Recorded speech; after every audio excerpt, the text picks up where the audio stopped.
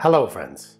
Here at Bridging Beliefs, we're going to do our best to try and look at a series of questions that might arise from friends or family who may come from either secular, non-religious, or religious background, when you're inviting them to core activities and asking them to join you in service to your communities.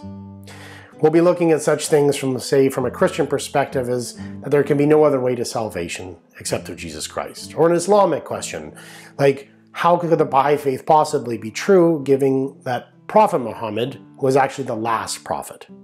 Or, for example, from a secular, non-religious individual who is wondering why they can't simply just be a good person, why they would have to actually acknowledge, in some sense, a messenger from God.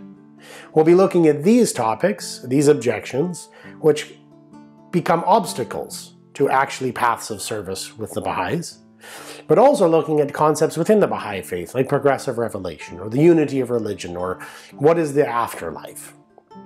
In doing so, we attempt to do our best to come from the original sources, be they Baha'i scriptures or Buddhist or Hindu scriptures, and we put these all in a PDF for you so that you can actually view them yourself and check the references. As well, any presentations we do actually have an audio format so that you can listen to it rather than watching it in video form. We hope you'll join us, and if you do like many of the topics we're doing, please subscribe to this video below. Thank you very much.